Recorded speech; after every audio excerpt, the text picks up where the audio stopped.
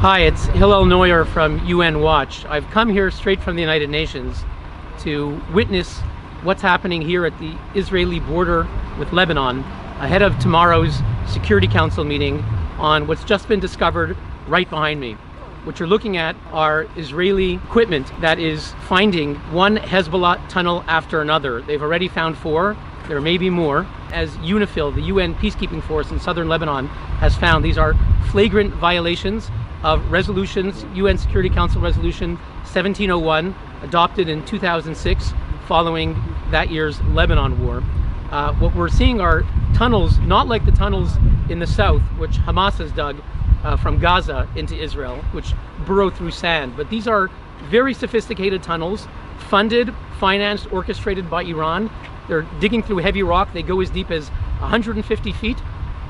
These are a very serious attempt by Hezbollah to penetrate into Israel, possibly to kidnap, attack Israeli civilians, possibly to capture Israeli territory.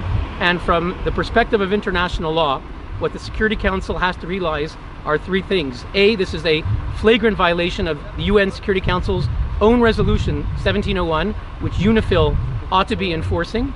Number 2, a cross-border tunnel into Israel amounts to a threat to peace under the United Nations Charter.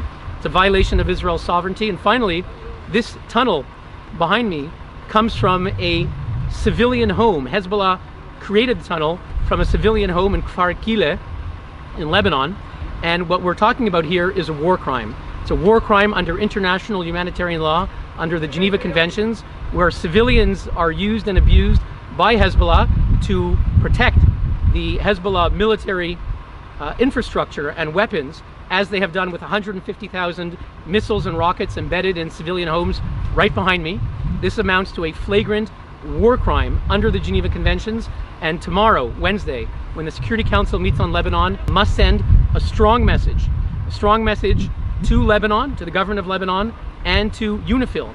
Both of these entities need to begin enforcing UN Security Council Resolution 1701 in a concrete fashion and put an end to these flagrant violations of international law, which are dangerous and destabilizing for this region and threaten international peace and security.